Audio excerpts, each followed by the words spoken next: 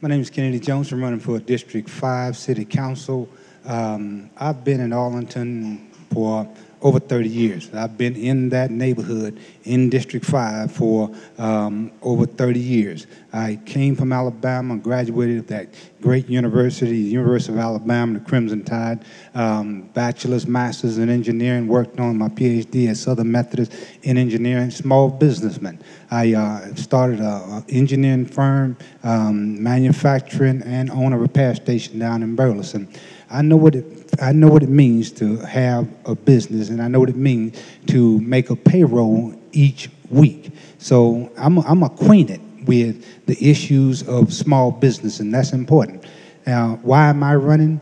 Well, I think the city has made a dramatic turn, and I don't think that's for the worse. Arlington's changed over the last just 10 years, really over the last 7. It has dramatically and fundamentally changed. The number of citizens that we have in the city has dramatically gone up, and I don't think that it has turned toward the worst. I think we moved in a direction of an upward trajectory. I think that we're doing some good things here in Arlington, because if we weren't, people wouldn't want to come here. Your ability for short-term rentals is because of the way that this city has moved in an upward positive direction. And what I want to do, the reason why I'm running, is to ensure that, number one, we keep on that upward positive trajectory. And then number two, that all of the citizens of Arlington share in that upward positive trajectory. I've been on the ground in District 5. I'm the pastor of Greater Community Missionary Baptist Church. We started there. It was a vacant lot. And with these hands, I built the first church. And with a group of people, my father was a carpenter. He taught me how to use a hammer. And the first church we built was a 40 by 60 church facility. We built that, and then in the last 4 or 5 years, we went from that small building to a much larger 10,000 foot facility. But we have bought and purchased and renovated many of the properties in that area. I know what it means to have neighborhood continuity for the homeowners, and so I understand the whole concept of short-term rentals and what we should do about it. No, I don't believe that we should ban short-term rentals. But what I've also done, I spent the last 20 years of my life doing public policy. I worked for the FAA, and I'll tell you a short story. Before I went to the FAA, I worked for an aviation company that designed a sliding door. And then afterwards, I went to the FAA, and a project landed on my desk was this sliding door that went on a Bell 430. And so I was asked to go to Bristol, Tennessee, to do a flight test to ensure that they did the thing right, and according to the policies and procedures and regulations of the FAA. So I went there, and I looked at it, and I looked at the drawings, and I looked at the helicopter. I said, there's a handle.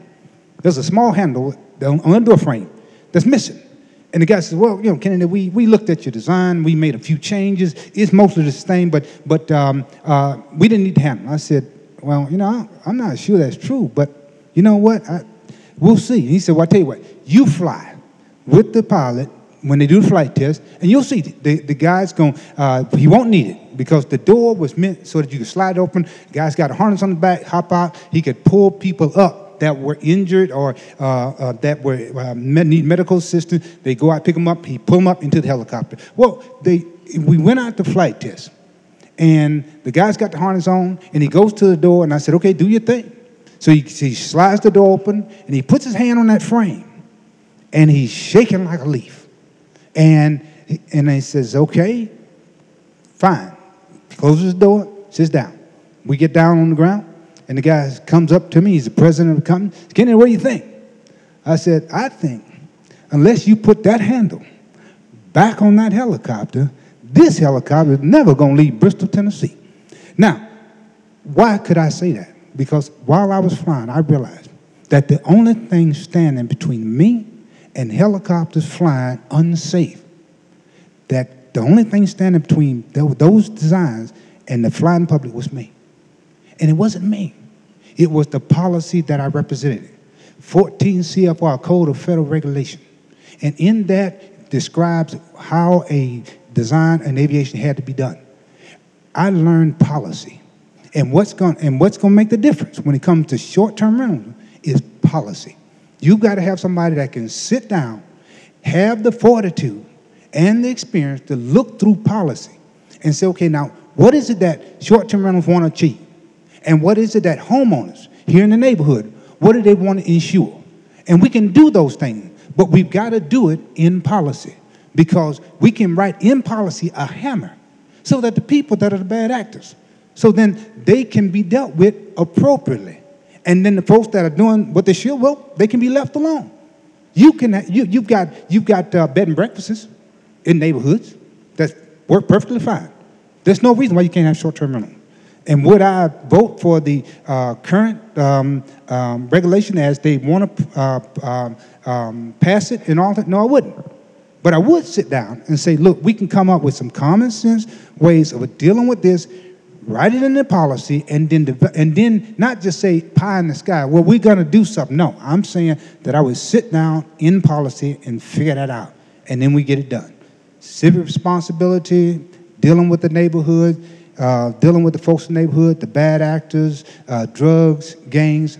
I've been on the ground dealing with that, confronting it face to face. I've stared down drug dealers and gang members and said, not in District 5, not around harm and terrorists, not around mental health. I'm Kennedy Jones. I'm asking for your vote.